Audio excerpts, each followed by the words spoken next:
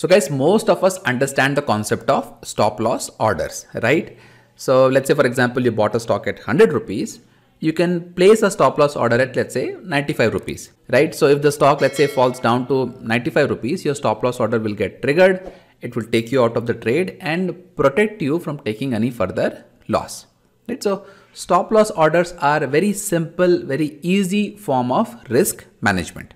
However, there is another very interesting use of stop loss orders that has nothing to do with risk management. And that is what I want to show in this particular video.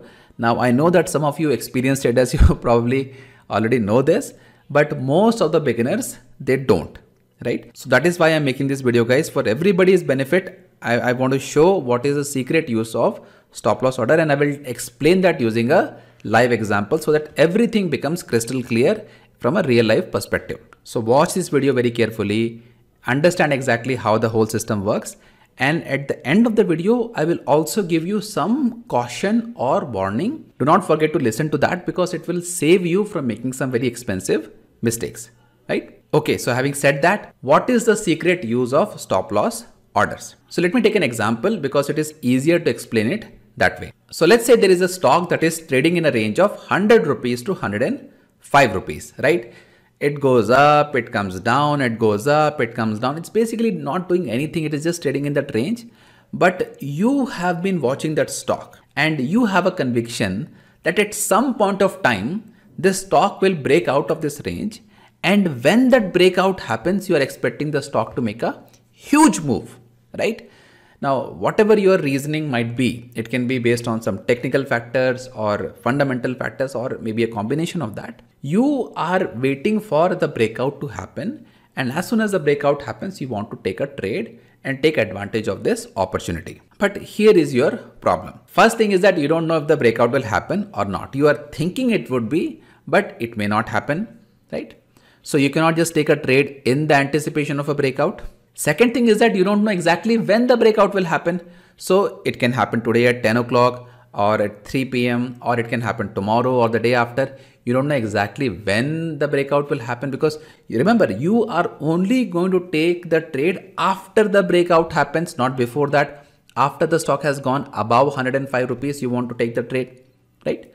So you don't know the timing of the breakout. So you don't know when to place that order. And if you think that, okay, you know what, I will just place an order for 105 rupees right now, then what will happen is that if the stock is trading at, let's say, 103 rupees today, you place an order for 105 rupees, that order will get executed right away, right? But you don't want that to happen. Nah? You are waiting for the breakout to happen. Only when the breakout happens and the stock goes above 105, only then you want to take that trade. So it is conditional order. You want to take the trade only and only if there is a breakout and the price goes above 105. So this is the place where the stop loss orders will come to your rescue, right? So what you can do in this particular situation is that you can create a stop loss buy order with a trigger price of 105 rupees, right? Now trigger price is basically nothing but the price at which the order gets activated. So if you place this particular order and let's say the stock is trading below 105 rupees and 102 rupees, 103, 104, 4.5 also, the order will not get executed. The order will not get triggered. It will basically do nothing. It will just keep waiting and waiting and waiting to get executed. But if the breakout happens and when the breakout happens and the price of the stock goes to 105 rupees, then the order will get triggered and executed. Now let me show you a live example of how this is done so that it will make much more sense. So this right here is the stock of Hindustan Petroleum, HPCL, and HPCL broke out today this morning. It already has gone up about 2.5%.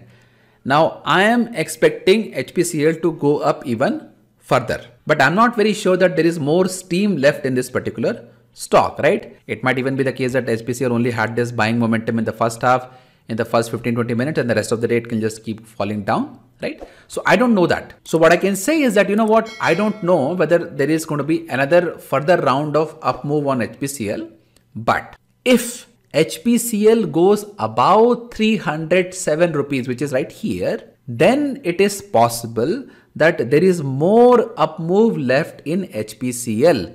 So I want to take a long position. I want to buy shares of HPCL if, this is a condition, if HPCL goes above 307 rupees, right? So this is the condition. Now, how will I do that? Well, it's very simple. I will create a buy order and I'm going to make it of a stop loss market order.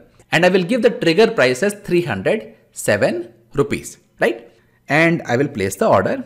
Now, as you can see that this order is sitting right there. It's not doing anything, right? It is just waiting and waiting and waiting and waiting till the price of HPCL goes up to 307 rupees. Now, for the case of this particular example, I want my order to get executed. So let's say I just bring it down from, let's say 307 to 306 rupees, right? So I can modify this order here. Now, let's see what happens, right? So there you go. There you go. You see this with this bar, the price of HPCL went above 306 rupees. And as soon as it did, my stop loss order, which was sitting right there, got executed. And now I am in a long position on HPCL, right? So this particular long position that you are seeing on HPCL, it was created by a stop loss order. From here onwards, it just acts like a regular long position. And as you can see that HPCL went up a little bit. So let me just, book my profit here. And later in the day, you can also see that how HPCL, went up to 310 rupees or thereabouts, right? So I hope guys, using this example, you understood how stop loss orders work.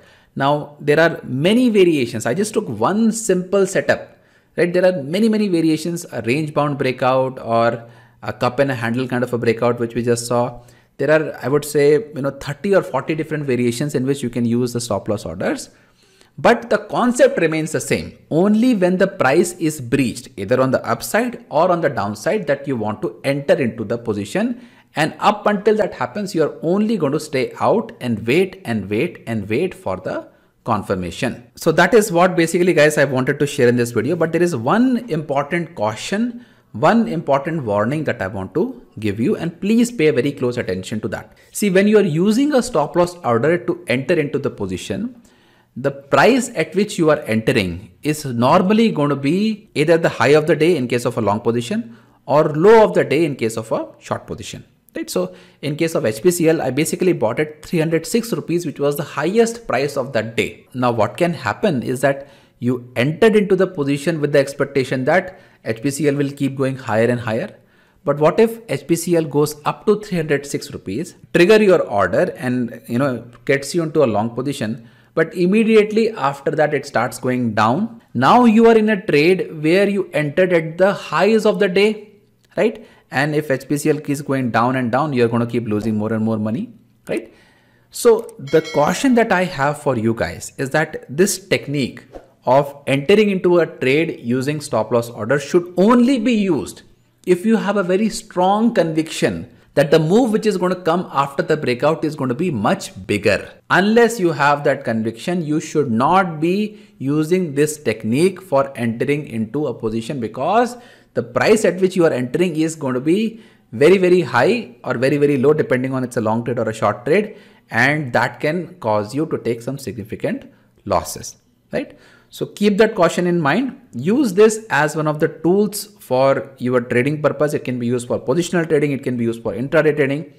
But keep this idea in mind and use it only when you see fit. And I'm hoping that you will use it wisely and take advantage of some of the breakouts that happen in the market, right? So that is it, guys. I hope this video helped you. And if you have any questions, please let us know in the comments below.